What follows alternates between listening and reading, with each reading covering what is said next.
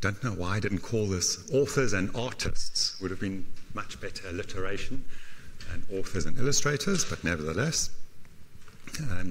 Just to answer the question from yesterday, I just looked up, and it's shotguns were mostly used for collecting birds, and the pellet size can be varied that you put into the cartridges, and so they used much finer shot for smaller birds and larger for larger birds.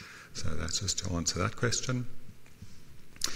Right, so if we look at an example of a species description, this one was by Linnaeus for the red-billed quelea, and he, even though he was Swedish, he wrote in the classic language at the time, Latin, and so that was the description, and that's the same for all his texts and species descriptions. So I just did a very rough translate with using Google Translate, but still, even if you read that, you can see things like, well, the beak is red, and it's a heavy bird, etc. You get an idea of the bird, but it's nothing like having a picture of what the bird looks like. So Linnaeus didn't have any illustrations in his books, but he did often refer to, so not in this particular example, but often he would have a reference to where there was a painting that he had seen. And so as soon as you've got an illustration, you just get a much better idea of what the bird looks like. And so that's why illustrations, especially with birds and other animals and plants that are unknown to people, it's really great having art. So, right in the early days, the only way to reproduce art for mass production, for books to distribute, was with woodcuts or woodcut engravings. And you can see here that, so the woodcut is the simpler method, just cutting a design into wood and then using ink, and that can be used as a stamp to illustrate pages of multiple copies. And then wood engravings, a similar idea, but just with harder wood where you need engraving tools. You can't just use a simple knife. And of course, cutting into wood like that, if you try it, you'll realize it's not the easiest thing to do. And so here's an example of some artwork using woodcuts. And yeah, you can see some of the animals, what they are, but not the best for birds, especially birds that are very similar to each other. So this is an illustration, the first one of the Madagascar fody, when Flacourt, a French guy, visited Madagascar. But that's what the bird actually looks like. And you might think that this could have been just as well a sparrow or a dove or multiple other species. Yes. Interesting because the fully yes. the origin of fool. Okay. It's the same as the word bee, isn't it? Yes. Yeah. Yeah. It's, yes. Yeah. So I think, yeah, these are French. Yeah, if one looks at this here, yeah, definitely kind of like French names that he gave. But it's all interrelated, these names, because they're taken from some language and made into a Latin name, and a lot of it came through to the English language as well, of course.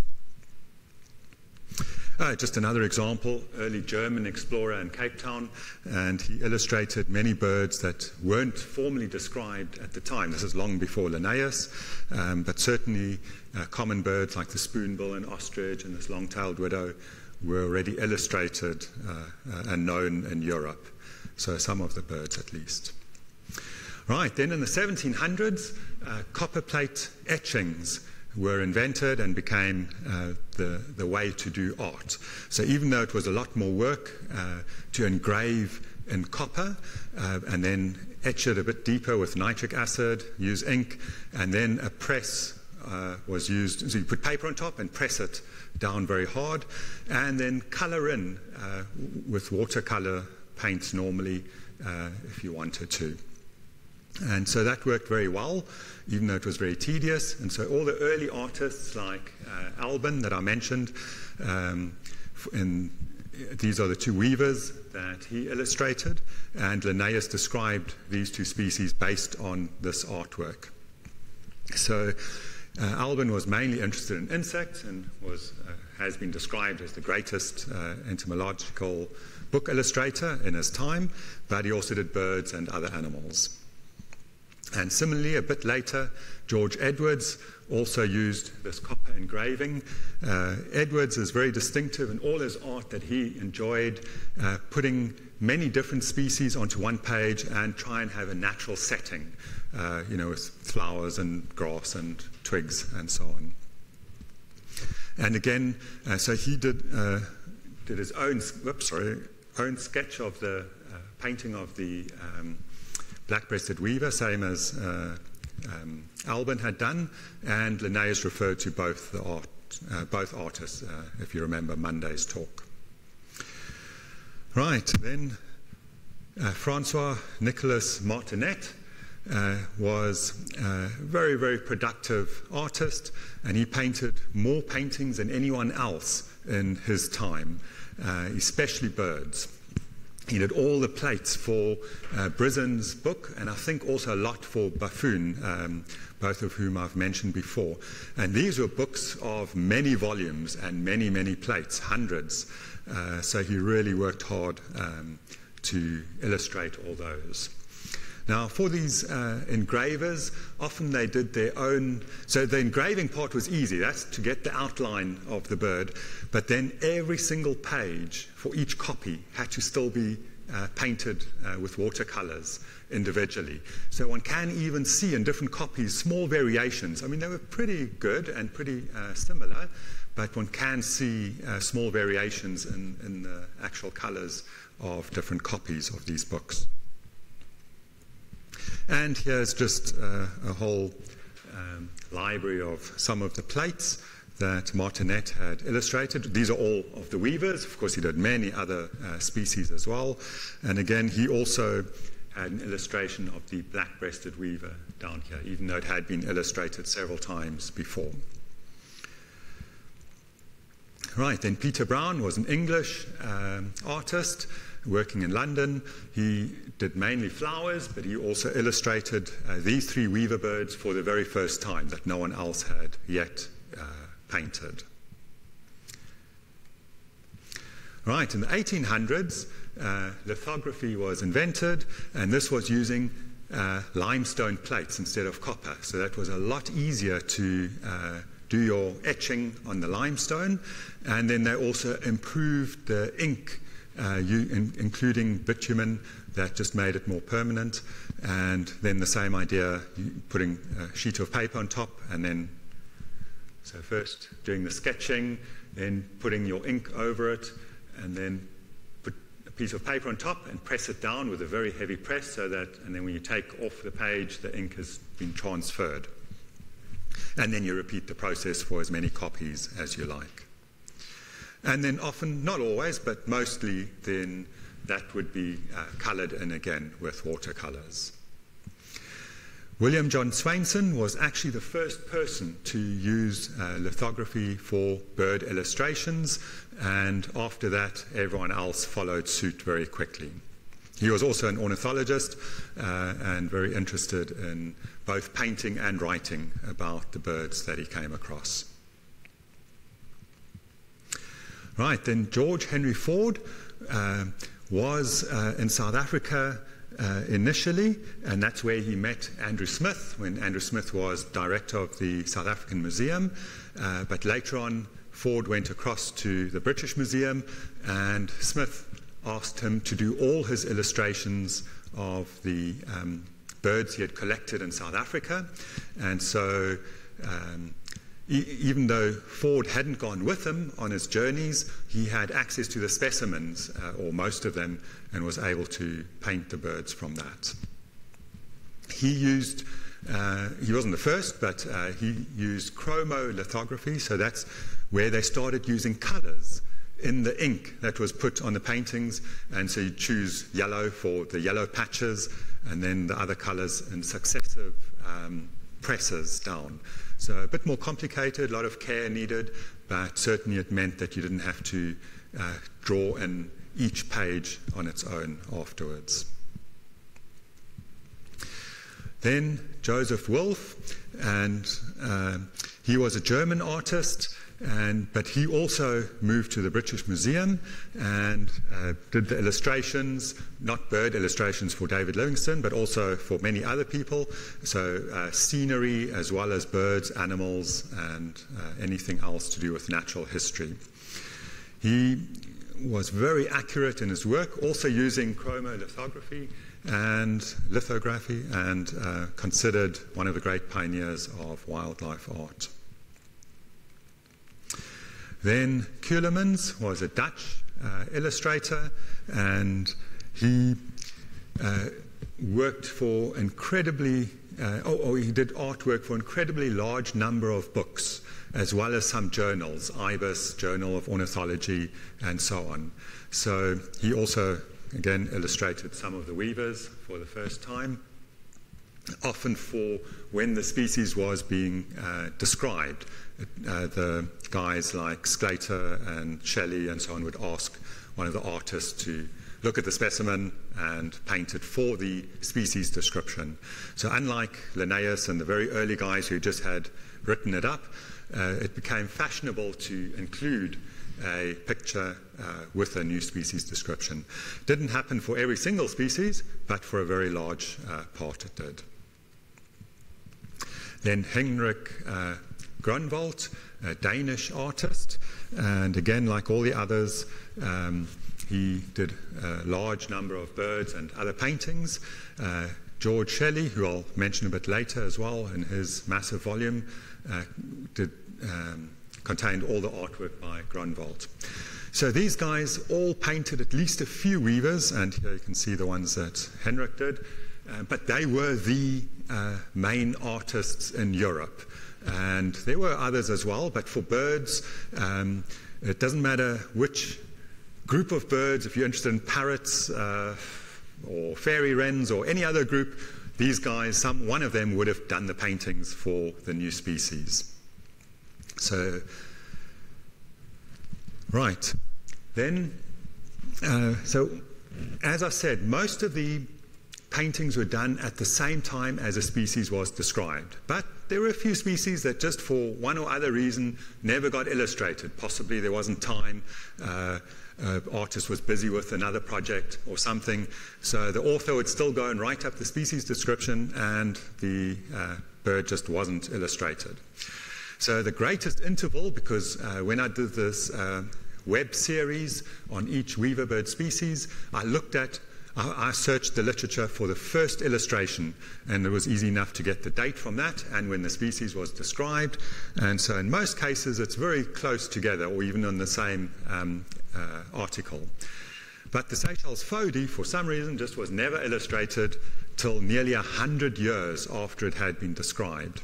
And then the very first illustration anyway was only of the beak, so of no great help. But then that was 1960, and then 2 years later there was this illustration. And then soon after that, of course, it was illustrated in many different ways, field guides and so on. These are my own photographs from visiting the Seychelles, a male and a female Seychelles Fody. Bit less brightly coloured than many weavers, but the male still has a bit of yellow on the head. Right, so that was just a very quick overview of some of the most important artists. And now I want to talk about some of the African bird handbooks. So, of course, people were describing species mainly in journal articles, newspaper articles right in the early days of Andrew Smith. But these books, set the basis for ornithology in Africa. And I'll talk about each one of these illustrated here in chronological sequence, starting with Shelley. So George Shelley, based in England, is the first person ever to have put together all the birds of Africa into a single set of volumes.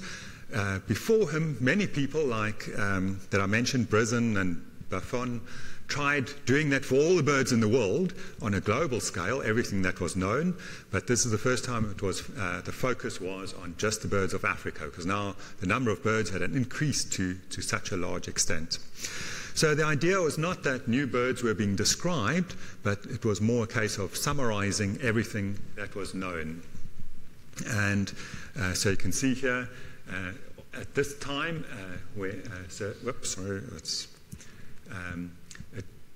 over this time period, 5 volumes were published. The weavers appeared in the volume of 1905, and at that stage, 102 weaverbird species were known, so still quite a few to be discovered, and he did not put in any new ones in this publication, although he had described some previously.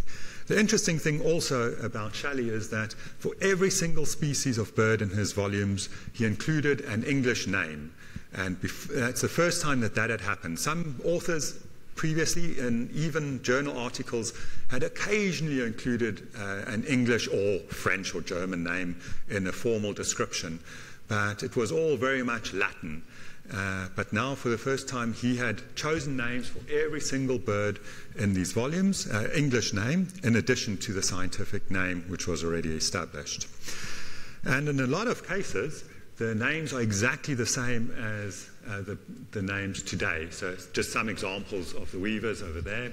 Others are very similar. So if you look at a modern field guide, you'd be able to figure out, well, this is now called just Wango weaver, or this one's the northern brown-throated weaver, olive-headed weaver. So you can, if you look at a field guide, you can figure out what was referred to there. But then there were also some names, and the names have changed completely since 100-odd years ago. So, and you would be hard-pressed to find what he meant without looking at the Latin name, if you just compare these names along here. So here, I'll just talk a bit about one species, the alien weaver, which is today called the strange weaver, from Rwanda and Uganda. And it had been found by Geoffrey Archer, an English ornithologist, and he sent it to England, where Richard Sharp described it. And his aunt was, I'll come to that in a moment. So when Sharp looked at the specimen, at that stage, they had called, now it's Plosius, but they had called these weavers Hyphenturgus weavers, so that's a genus that's no longer used. And there was a group called Sitagra weavers. And these are just Greek names that basically mean weaver in different forms. And he couldn't quite fit in where this belonged. So at this stage, people like Shelley and Sharp already had very nice classifications of what the different birds, which groups they should belong to. And this one just had more black on the head than these, but in habits it was more similar to this group. In the end, he did put it into this group, but we suspect, he didn't say it directly, or actually he did hint at it in a later publication, that this weaver didn't fit in, and so the assumption is that's why he called it the alien weaver. It just didn't quite fit in there properly. And so called strange weaver. So, but the person that had collected it, Geoffrey, his aunt, her name was Aileen Jackson. And so there are people who say, well, maybe the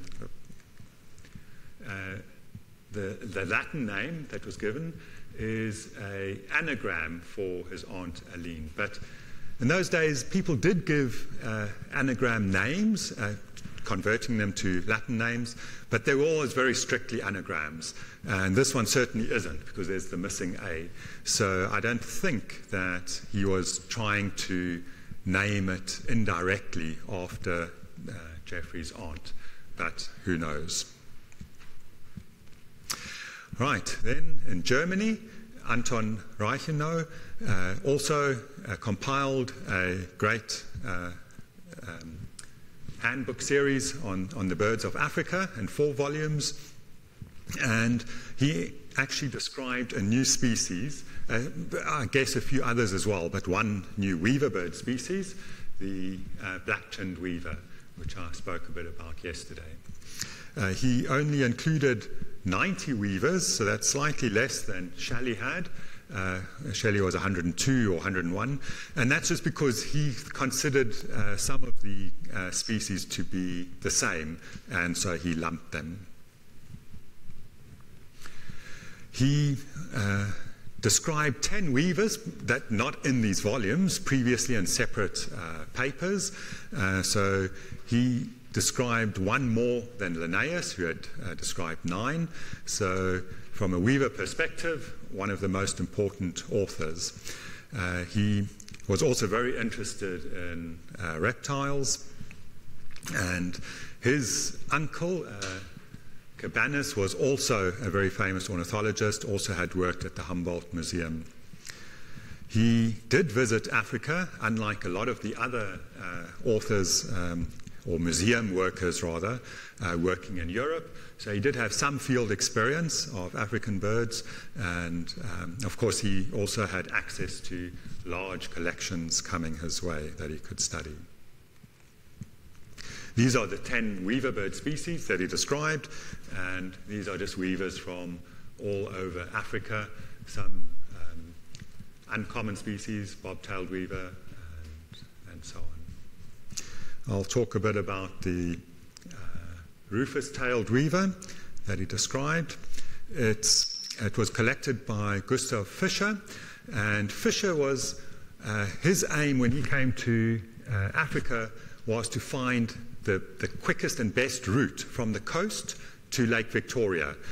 So he was exploring East Africa just after Speke had discovered Lake Victoria.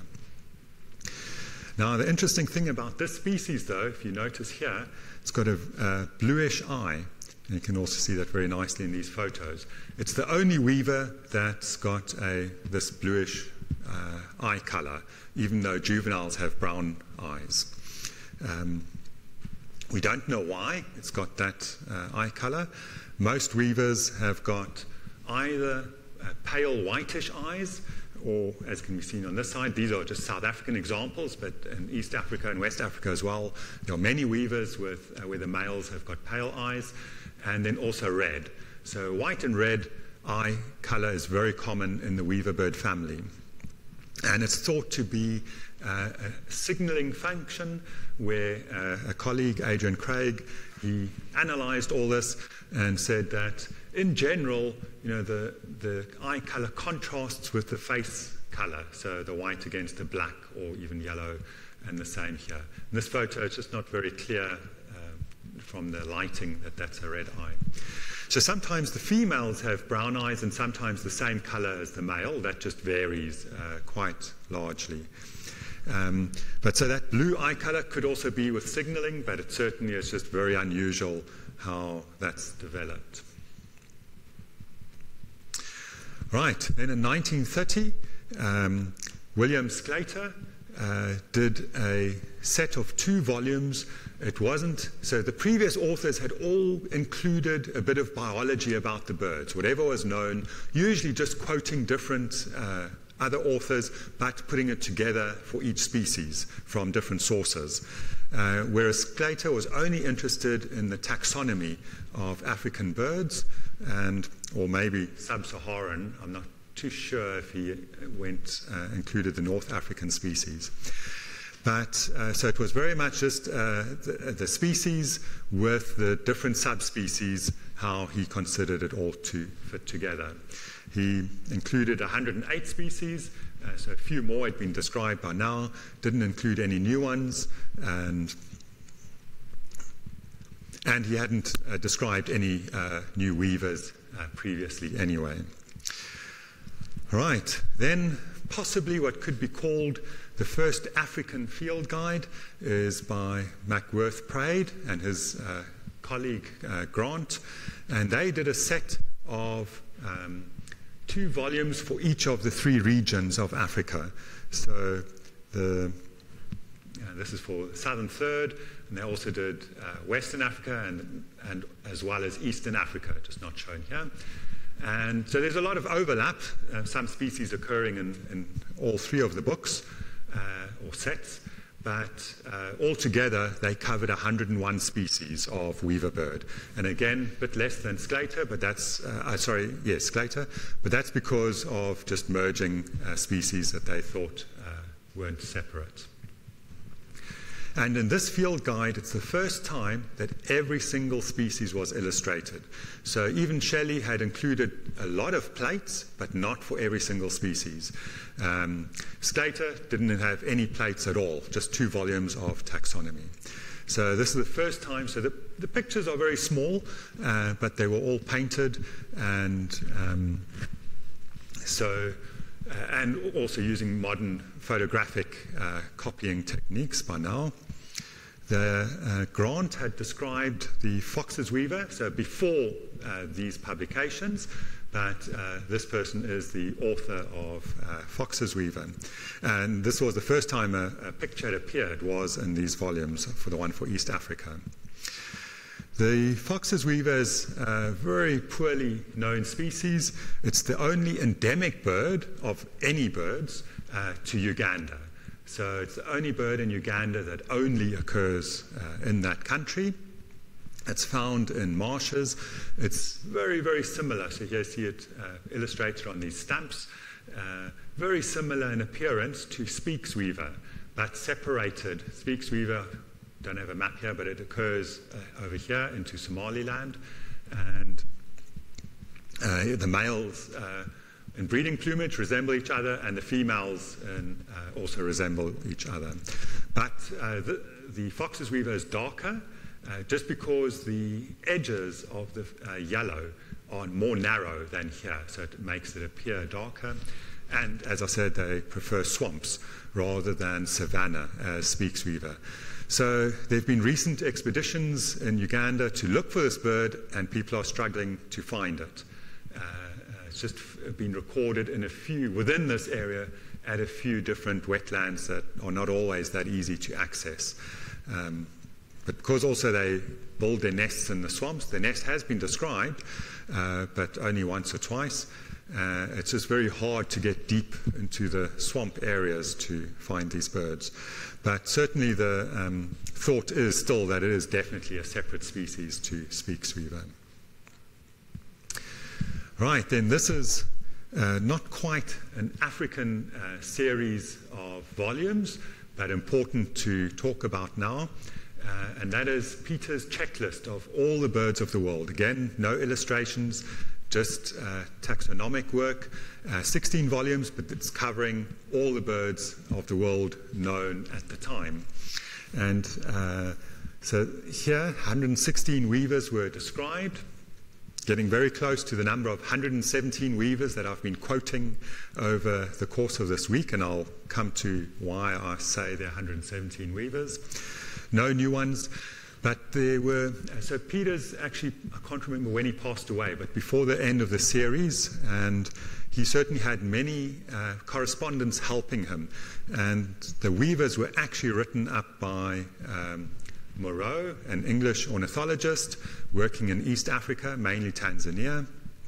And so he did the Weaver series completely in this work of Peter's. Moreau collected only one weaver bird species, but he wrote extensively on bird migration and different birds, and incredibly knowledgeable, and one of the more recent ornithological experts in Africa. So this is the bird that he did describe, and interestingly enough, he had seen it in his garden many times.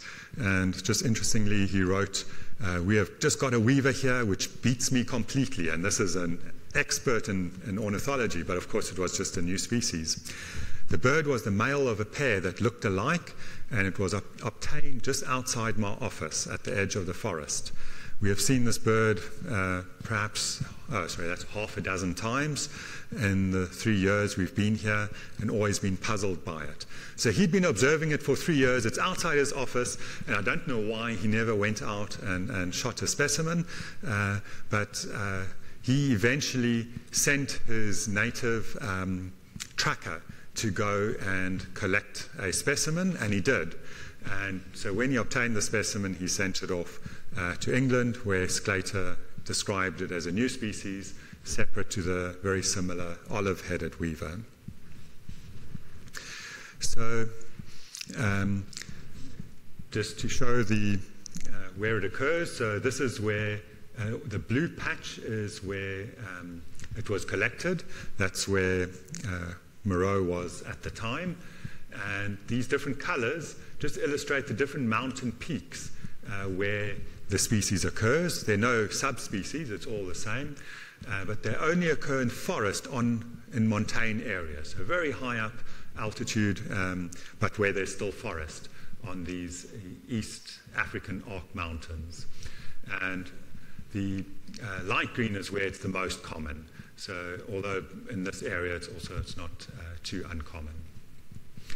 Unfortunately, there are not that many individuals left. It's been estimated recently by IUCN that there are only 2,500 individuals, and it's declining, largely because people are busy cutting forests down as they're going up the mountainside and things like that. Just incidentally, it's very strange that the Palestinians would illustrate an African bird on their stamp, but yeah, I guess people are always just looking for colorful birds to put on stamps, no matter which country they are in. Right, then, very recently, or recently relative to the timescale of my course, a whole bunch of different editors, starting with the famous raptor ornithologist, Leslie Brown, but also Fry and Keith, wrote this Handbook of Birds of Africa. Incredible series detailing as much biology as possible and being as up-to-date as possible. So again, was over nearly two decades, 8 volumes, although the last volume is the Indian Ocean Islands, and there was quite a gap. So the series of the first 7 volumes had been done in succession, and there was a large gap when they decided when the funding was made available for producing the Indian Ocean Guide as well. So this covered 104 weavers, simply because they didn't include the Asian species, and also a lot more lumping again than previous authors, but also then the Fody species on the Indian Ocean Islands, and Sakalava weaver, Nelly Corby's weaver from Madagascar were included there. And for the first time in this volume, since early days, the Aldabra Fody was split off again, and I'll just explain that. So the Aldabra Fody was first described by an American Dr. Abbott visiting Aldabra Island. Aldabra Island is on high up on my bucket list of places to visit. I've always just been fascinated by it. I've been to a lot of islands in the Seychelles, and Aldabra belongs to the Seychelles Islands, but it's very far away. So it's politically part of the Seychelles, but geographically it's quite far away. But also it's very hard to get there, or rather very expensive, unless you've got your own private yacht, I guess. There is a research facility there, and there are people living there permanently, teams of people studying the coral reefs and the other wildlife, but mainly the marine life. Nevertheless, after it had been, the Aldabra Fody had been described, it looks very similar to the Comoro Fody, which is in the Comore Islands. And so it was sent to America, where this guy, American ornithologist Ridgway, described it. And Shelley and Sclater still considered it a separate species on its own. But then in this Peters series, edited by, that's why I've just put Mayer, Ernst Mayer, a very famous taxonomist, was the author of the later series once Peters had passed away. But still, this is basically Moreau who decided to make it a subspecies of the Comore Fody. And all the field guides and books since then, since the 60s, have all said the same, until back here, very recently in 2013, it was separated out as a species on its own again. And that's partly because of some genetic work that was done on the Phodes, proving that it really is a separate species, no matter how similar it may look to this Comorphode. Right, then I don't know if you know about this series, Handbook of Birds of the World. Again, not an African series, but probably one of the most outstanding bird volumes ever published, and it covers every single bird species in the world. Now, it does not have very much information in one sense about each species, but they've got incredibly good family accounts. So it will talk about the weavers as a family, the whole biology and different aspects, and then just have an illustration for every species, as well as a very short note just on that species, just a paragraph or so, really. And here, because the Aldabraphode had now been split, it also was considered here as a separate species. So 117 weaverbird species. That's what I'd been working on a long time ago, even before the Aldabraphode was split officially. I'd considered it a separate species, and that's the number I've been working on. I'll have to possibly change that in future, which we'll come to tomorrow. So, and in fact in the next slide. So since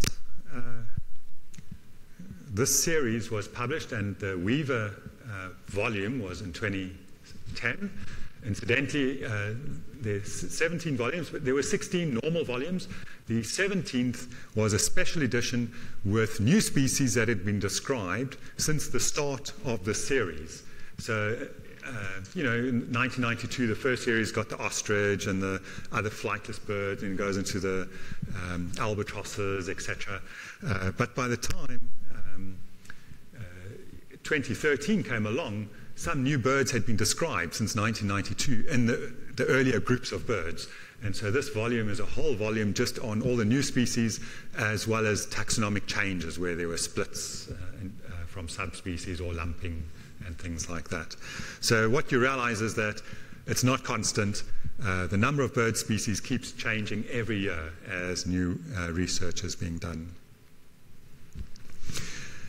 And now, more recently, in 2014, the non-passerines and 2016 passerines checklist was published by Del Hoyo. So it's the same guy who did this series, but working together with BirdLife International, and they did an illustrated checklist summary. So what they did was, it's just a map, a small picture of every bird with just a very short line on each species, so that it's compressed into 2 volumes, those 17 volumes down to 2 volumes. Much more affordable. You have to sell your house if you want to buy the previous whole set, just about, because of the exchange rate from Europe. But in this series, what happened is there are now 124 species. Just in 2 or 3 years' time, suddenly people decided that there are a lot more species. But that's a whole different story that I want to talk about tomorrow, about the whole naming and taxonomy changes and things like that. So there are 8 new species, but it's not new birds that have been, new weavers that have been found in the field. It's just the way that they've been split. So taking the red-headed weaver and saying it's actually 3 species instead of 1. And the same principle applies to a lot of the other birds. So here, today's talk was a bit different in that I was talking more specifically about artists and authors, but in this time period, and I've mentioned a few weavers here and there, but already you can see from the other time periods, a lot less new species were found for the first time in the field and described. But still, it's not nothing. It's still continuing on till today. Right, that's the end of today's talk. Oh, sorry, it's a bit earlier than I expected, but so there's time for questions or discussion or comments or anything. So birds and things, but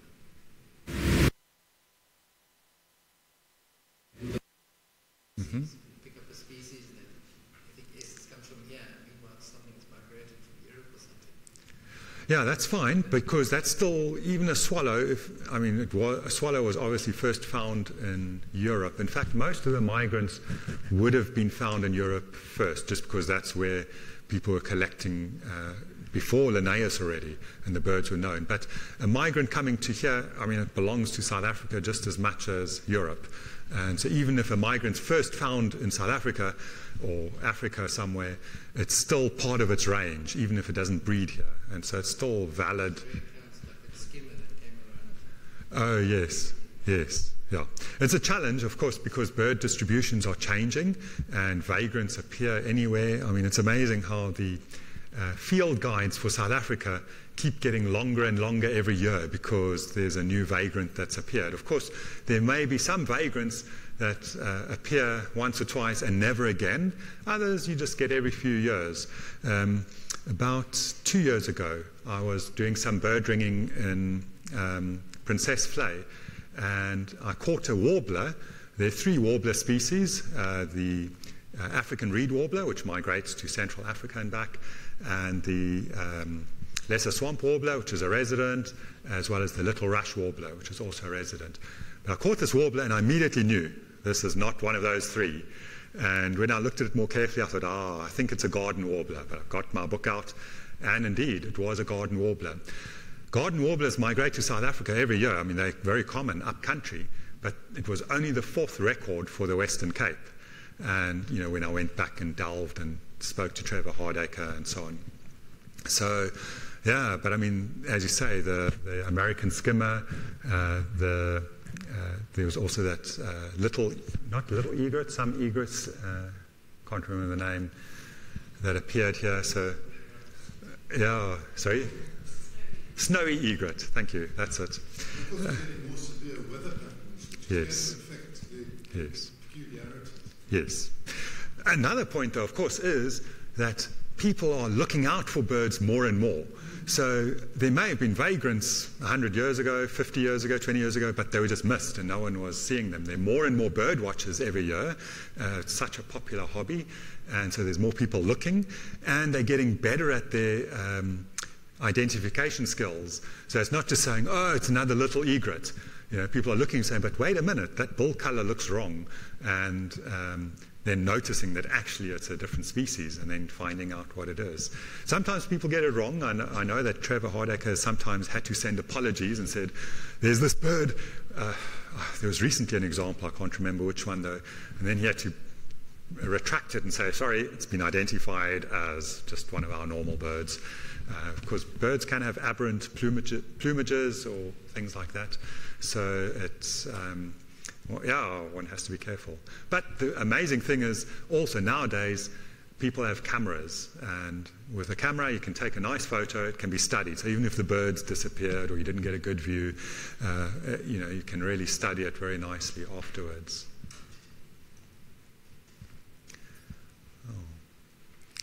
So is anyone here a twitcher or just normal bird watcher? You're a twitcher.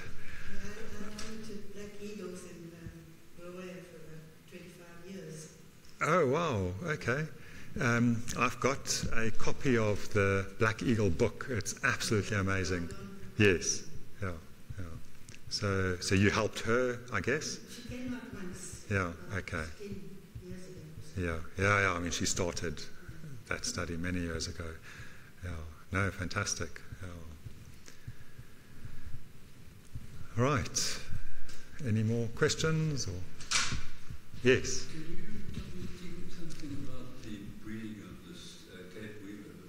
I get them in my garden a lot, but I don't see any nests around. Okay. Which suburb do you live in? In Constantia. Constantia, okay. It's interesting. I'll answer your question but in a moment, but it's interesting that Cape weavers used to breed in Kirstenbosch. When I was a student at UCT, and that's something like 30 years ago, I would go to Kirstenbosch regularly, just about every weekend, to look for colour-ringed Cape sugarbirds. but I'd also enjoy birding, and I saw these Cape weavers nesting at the pond and also where the Botanical Society library or offices are. In the palm trees there, they were breeding. As well as Ardern Gardens, they were breeding there. But while I was a student, I noticed the number of nests declining every year at both places. And then when I came to visit, I then went to work in Pretoria after my studies. But when I visited Cape Town, I saw they're gone. And even now, when I check every now and then, they've gone. So it's a very small range change, but it's just moved away from there, and they just don't visit there anymore. They certainly, they visit. They still fly around, and so you can see them in Constantia. I've got a colleague, Mike Picker, who lives in Constantia, and he says he's got southern mast weavers breeding on his plot, his property, but not Cape weavers. So why, I'm not sure, but I know that they're very common in pinelands in particular. I once plotted all the different colonies, and I saw that they're all within, I think, 200 meters of the river. And but even though you can't see the river from where the colonies are because there's gardens everywhere. But if you look on a map, it's like amazing how close it is. So historically, they would have been breeding along the river, and now they've moved into the gardens. But they are certainly clumped in the sense that there are spots where they like not just having a colony, and that's why I'm coming to the, talking about the nesting and so on, but they like colonies, but also a grouping of colonies, like a village, where there's a colony here, here's one here, they can fly between and so on, hotspots. And so if for some reason one of the colonies decreases, just too many of the males die and aren't being replaced, then the others say, whoa, I don't know if I want to be here. And that's what I think happened in Kirstenbosch. Just because it decreased, it's a catch-22 situation. The others say, I don't want to be here either, and they just start moving away, and eventually there's none. One day it could happen that a few young males decide to start building there again and attract more and more, and it starts up again. It may fizzle or it may not, it just depends. But certainly Cape weavers are polygynous, so one male tries to attract lots of females, and some males are very successful and will attract a lot, others will not. It just depends on small size or color variations, how well they build the nest, and so on. The males usually don't help, well, they don't help with the incubation at all. So the female does all the incubating, sitting on the eggs. The female does all the feeding of the chicks, except males sometimes help. I've not had time to study it in detail, so we don't, although I have noticed just casually that often it's nearer the end of the breeding season that males help a bit more. Certainly if a female was feeding chicks and then something happened to her, predator kills the female or something else happens, the male would continue feeding the chicks and just take over greater, do it completely then. So as I mentioned in one of my talks, the Cape weavers, they're around the colonies in the breeding time, but they move and forage very far in winter. They've been known to fly all the way down to Cape Point, although again, interestingly enough, they have bred at the restaurant in Cape Point, but that was in the 1960s, I think. And I don't know if there have been any breeding records since then, although they still visit, and they'll visit the farmlands and they fly all over. So did you say you do see them in Constantia? Yeah, but not breeding, yeah. So, and of course, even in summer, they may visit. It could be young birds. It could also be colonies from not too far away. I mean, the birds wouldn't move too far from the breeding site while they're breeding, but the young birds, and the birds that didn't, males that are 1 year old can't breed. They don't have the skills to build the nest as well as an adult male. So they'll try. They build nests, but they're very bad examples, and the females just don't accept them. So you could be seeing birds that aren't actively breeding. In winter, you could be seeing anything, adult males, because they're not breeding then, or females. I don't know if you've noticed a difference between summer and winter, or not really.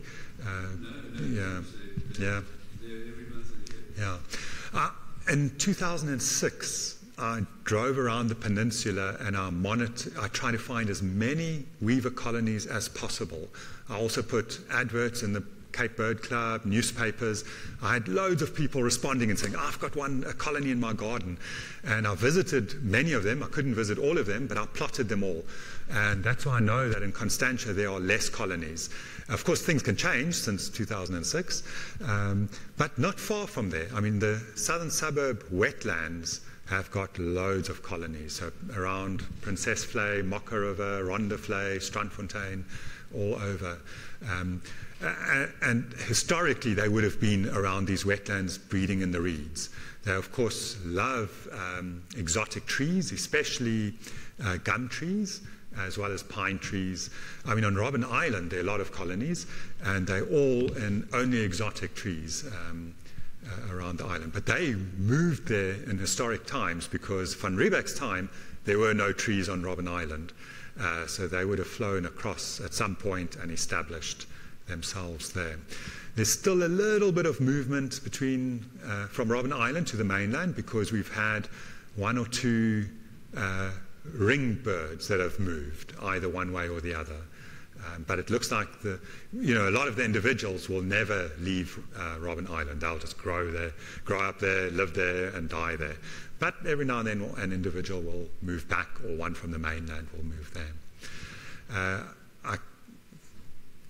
Something else I can tell you about the breeding biology, the eggs of the Cape weaver are always blue, whereas in some weavers have different colored eggs. One female will have blue eggs, another female blue eggs with brown spots, another one white eggs, another one with white with brown spots.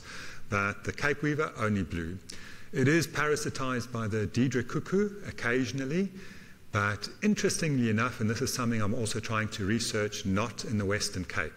So I found Diedrich cuckoos in southernmost weaver nests in Pretoria and other places, but there they also use the Cape weavers.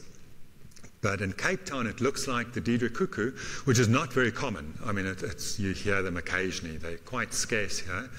But I suspect they only lay their eggs in sparrow nests, whereas the rest of the country, they'll choose sparrow, weaver, bishop nests to breed in. So, but the Cape weaver is not one of the main hosts. I mean, it is parasitized elsewhere sometimes, but it's not one of the main hosts. So we think that Diedrich cuckoos that specialize on some birds those birds sometimes evolve strategies by changing the egg color so that it's harder for the cuckoo to match. So that's a whole fascinating story on its own.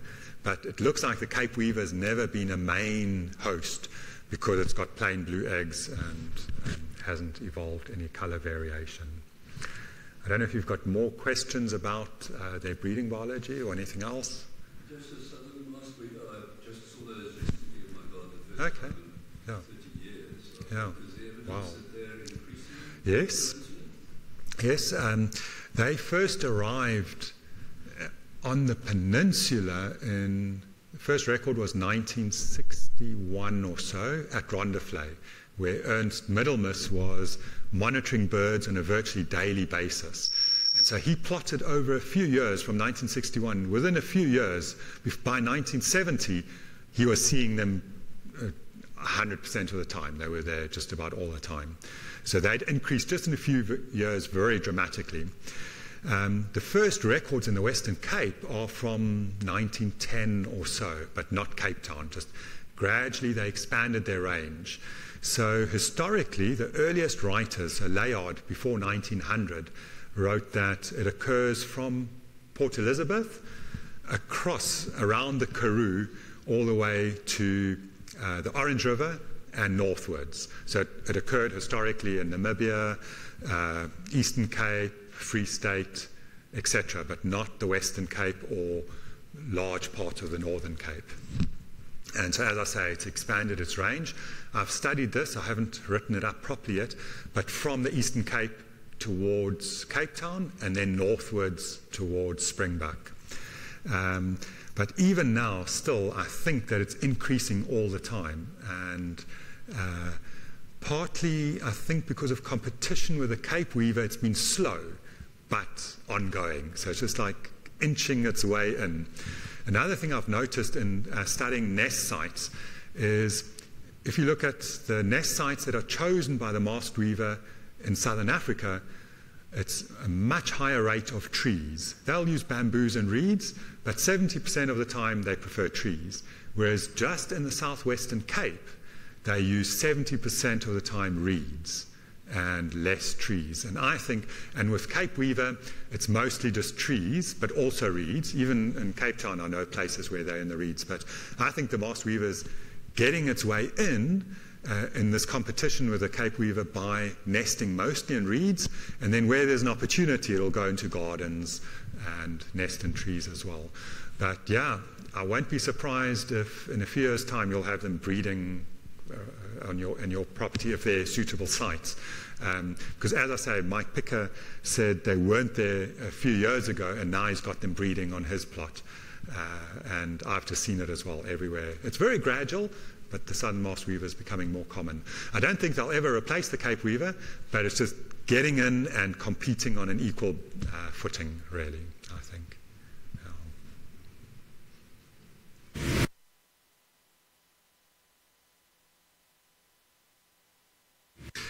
Well, it's signaling is what I mentioned, and what that means is just so that it's partly identification. So female, especially the weavers, they're all pretty much dull, mostly, not all. Spectacled weaver isn't, and so on. And so it makes it easier to recognize. And so even here in the Western Cape, although masked weavers didn't occur here, there are parts of the country where they both occur. A female can see, that's a Cape Weaver. Very easy because of the very clear white eye compared to a southern masked weaver male, which has got a red eye and a black mask, but, and it's also the contrast. So it's not something I've studied, but as I said, Adrian Craig has been studying the eye color and hasn't come to a conclusion yet, but sort of like this idea of that the weavers want to have a contrast between the eye color and the face color. It doesn't work perfectly, but there's something there and needs further investigation. What I've noticed with catching Cape Weavers and ringing them is that younger males have a whiter eye, and then older males have a more pinkish eye, white-pink. Now, it's easy for that to happen biologically. It's just blood in the blood vessels. But why they want that, how does, is it mark of age and experience, maybe, I don't know. That's where one would have to do a more detailed study. And so possibly a female could recognize that and say, that's an experienced male, it's got a more pink eye. Why a younger male wouldn't try and copy that, I don't know. Yes, yeah. So there's still so much we don't know. I mean, people can study one aspect of biology for decades and discover amazing things, but then there's still so many other things to study and learn. So, yeah, but it keeps us busy. It's fascinating. Yeah, my pleasure. Okay, thanks, everyone. I'll see you tomorrow.